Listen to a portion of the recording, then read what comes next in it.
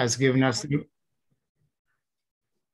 he is the one who has given us the message. Therefore, we must, as preachers, we must preach the message of the King to the people because it was authorized by God. 1 Timothy chapter 2 and verse number 7. And then you have other scriptures like Romans 10, 14 through 18. And the third one, the most popular one, is the word evangelist. Are you still following me? Yes, sir. All right, the word evangelist comes from the Greek word euangelistes, which simply means a messenger of good. Ephesians chapter 4, verses 11 through 12. Christ gave some to be evangelists, to bear his good message, the gospel, which means good news. In 1 Timothy 4, 5, Paul told Timothy, do the work of an evangelist. Make full proof of your ministry. Paul's challenge was to preach the word, be instant in season and out of season, according to 2 Timothy chapter 4 and verse number 2.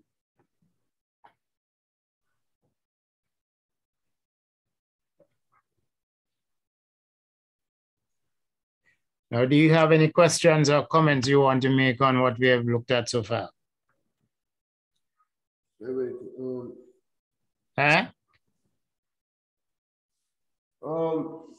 Not right now, sir. Not right now, because what I have can say for like another time when we dig in deeper.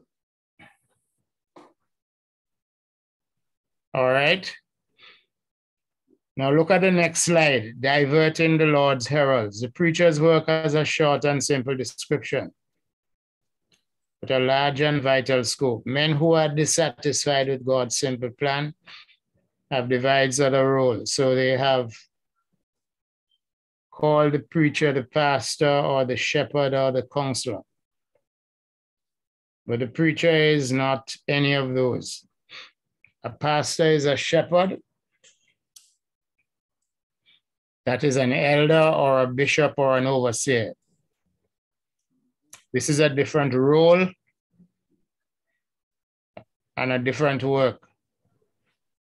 The pastor or the elder is to shepherd and oversee the flock, watching out for the souls of men. Acts chapter 20, verses 17 and 28, and Hebrews 13, 17. Slide number 5. Who is the preacher? Continued. A preacher appoints men who are qualified to do the work of a shepherd. But a preacher does not do the shepherd, should not be doing the shepherd's work. He has sufficient work of his own. Also, a gospel preacher is not a deacon or caretaker of the church property. Now, in a lot of instances, that may happen. Deacons are selected to serve, to do the work of servants. Excuse me a minute. So, okay, you have to stay inside, drink your tea.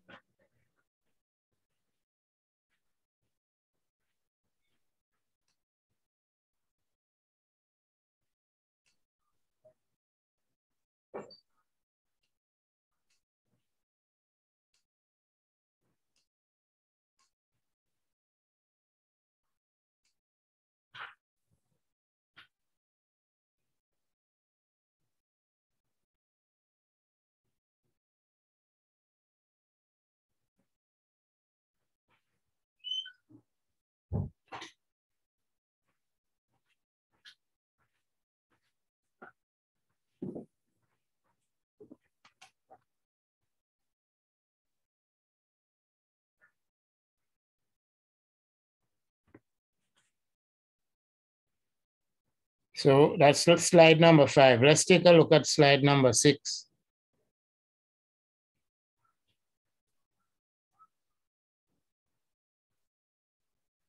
Slide number 6, the preacher and the local work. What is the relationship between the preacher and the local church? I mean, you attend a congregation at Willardine, so you have seen that.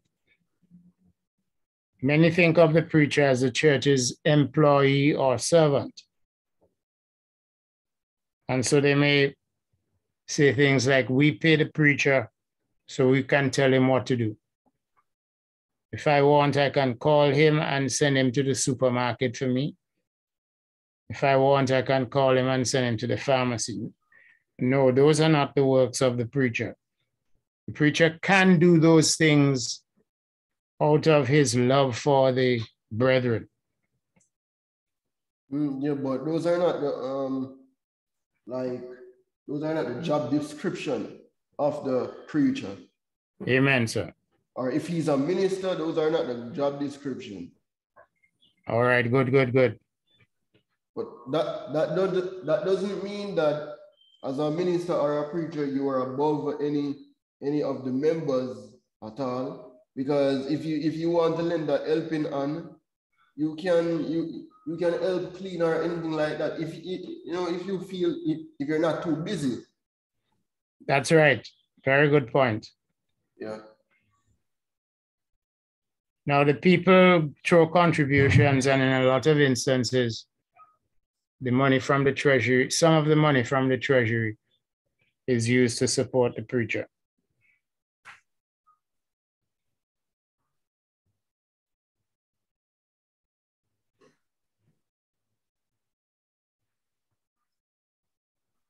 All right, look, there's a scripture that we want to consider. 2 Timothy chapter 2, verses 3 and 4. If you have your Bible, you could look at that. 2 Timothy chapter 2, verses 3 and 4. As we go to slide number 7.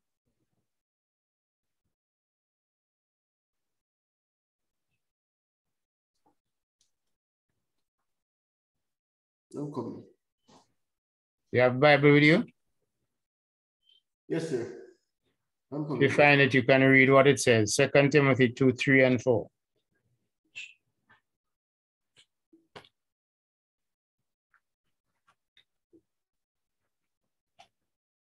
Second Timothy chapter 2, verses 3 and 4 said, "Do therefore ensure hardness as a good soldier of Jesus Christ. No man that worrieth entangle himself with the affairs of this life, that he may please him who had chosen him to be a soldier." All right, good. So preachers are accountable to the Lord and entrusted to do his work. And the message is that from these two verses is that the preacher must not entangle himself with the affairs of this life, that he may please him, that is Jesus, who has chosen him to be a soldier. So here the preacher is compared to being a soldier. As the Lord did with the Old Testament priests, he uses his people's offerings to provide for his servants. And as you said, the preacher is not above the evangelist is not above the church members. They have a very good scriptural relationship. And the Lord commands the preacher to preach the gospel and those who hear the gospel to support him. Together they have fellowship in the gospel of Christ. Go to 1 Corinthians chapter 9.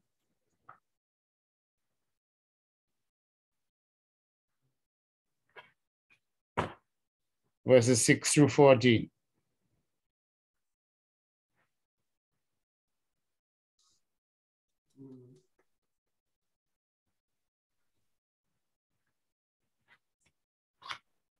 First Corinthians.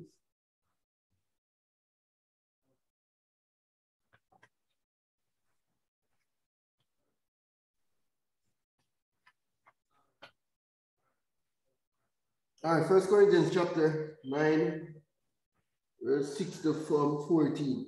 You want me to read everything? No, just read the first few verses. From about 6 to 10. Okay, so it said that, or I only and Barnabas have not we power to forbid working, who goeth a warfare anytime at his own charges, who planted a vineyard and eateth not of the fruit, therefore, who feedeth a flock and eateth not to the milk of the flock. Say I these things as a man, or said not the law the same also? For it is written in the law of Moses, thou shalt not muzzle the mouth of ox that treadeth out of the corn. Does God take care of oxen? Or send ye it altogether for our sakes? For our sakes, no doubt. This is written, that he that plotteth shall sow in hope, and that he that treadeth in hope should be partaker of this hope. All right, so in this passage, Paul is saying that, for example, a farmer, when he plants his ground, he doesn't sell off or give away everything. He eats some from it too. And so it is with the preacher. The preacher does not go to plant his own vineyard and does not eat of it. So this is not just a physical illustration.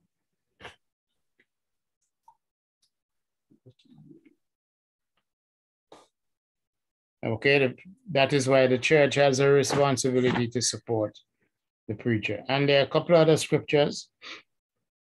On your own time, you could look at Philippians 1:5-7 and Philippians 4:15-19 when you have time. All right, let's take a look at the next slide, slide 8.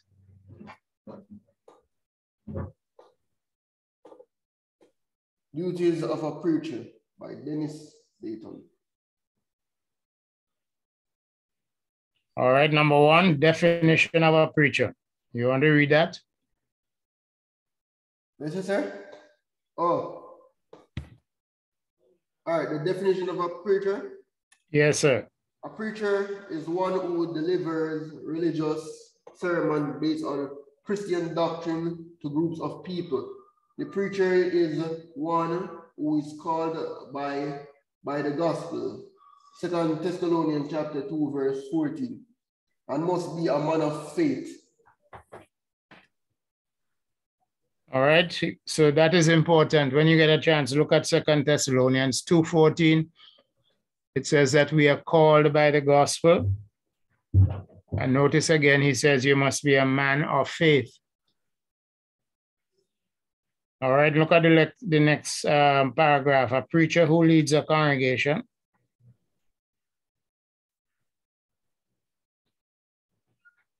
You want to read that piece?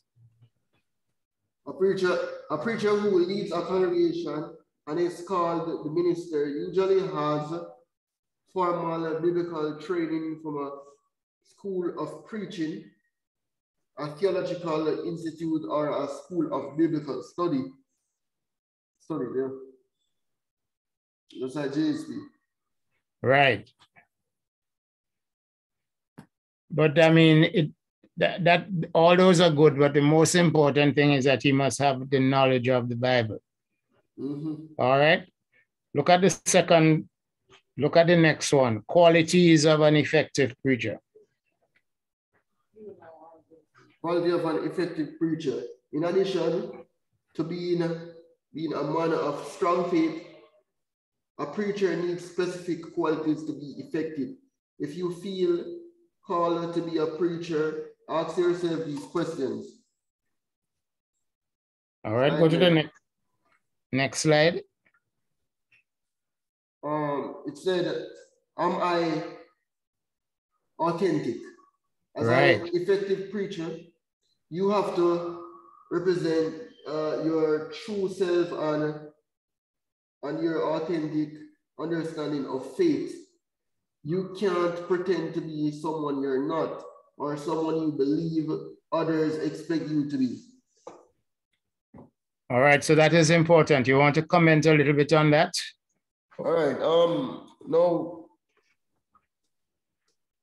as we are at School of Preaching, right? It is our responsibility really to develop our faith. You know, as faithful men. You know, because the Jamaica School of Preaching is teaching us is training faithful men to serve in the kingdom. You understand? So our prayer lifestyle have to be intact, and reading of the scripture it has to be developed so that people may see our fruit, and so we can't be arguing, you know, like when we're in our room, we're doing something else. Where we're doing wrong, and then in the light we're behaving like we're good, even though none of us is not good, you know. But we can't tend to preach what we're not practicing. Yeah. All right, good. So we cannot be pretenders. We are and hypocritical. We have to be true. And I think that is what that word means. Thanks for that thing. All right, B. Look at B now. B. Can I preach in a way that it is useful? Preaching doesn't mean using the opportunity to demonstrate your knowledge of the Bible. It's helping people to understand the meaning of the Bible and applying its lesson to everyday life. Okay. So it's not just to show off my knowledge of the Bible. It is more than that. I have to help people to understand the meaning of the Bible and apply it to their everyday life. All right, C. I am an engaging speaker. You need to connect to people by talking to them, not merely reading from notes. Humor and storytelling ability are useful if they come naturally to you. College classes, non-credit speech courses, and organizations such as Toastmasters can help you to improve your public speaking skills. So then that means that it said like after preaching school, it's okay to get further knowledge. Yes, man, even while you're in preaching school. Even so while that if somebody in the community, if there's a graduation in a community and you are given the opportunity to get up and speak, use the opportunity. Yes, sir. So every opportunity you get, not just to preach, but to speak at functions and all that, use them wisely. Yes, sir. And then the last point D. Can I preach to everyone?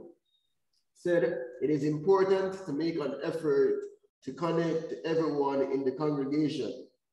It is easy to talk to those in the front row and those who really profess their faith.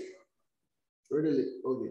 It can be challenging to talk to those who have questions or might be considered outsiders to the congregation. Okay.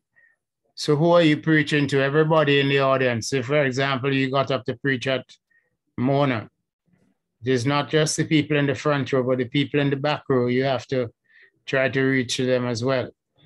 You need to have to know something about them. When you get up to speak in chapel, it's not just the brothers who are sitting in the audience or the teachers.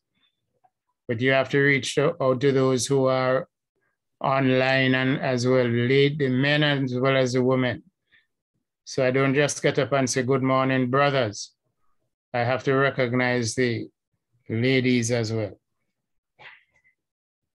All right, any further questions? And I think that's it for this lesson this morning. You have any further comments or points you want to raise? So, sir, it's just like when I worship at Bull Savannah yesterday, right? I haven't seen the brethren down there for a very long while. And yes, I was able to remove that nervousness that I did have, you know, and speak to them, because I was just able to be myself and speak to them and just to like speak to everyone before I lead choruses. So it's just like what you have to say. Every opportunity that we get to speak, we have to take it, you know? That's it. Yep. Yes, man, that is true. All right, check your email for the questions at the end of this lesson. Okay, sir. And as soon as you get those questions, you can answer them and email them back to me at my email address. Okay, sir. And remember to check on the book, The Preacher and His Work in the online library. Okay, sir.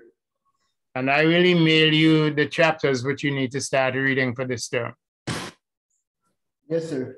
We're going to stop here today because they're going to get ready to fix up for chapel just now. And as I said to you, anytime, you know, if you want to talk to me by email or WhatsApp or phone or voice message or whatever it is, feel free to talk, okay? Okay. All right, take it easy. We'll talk again later. All right, sir.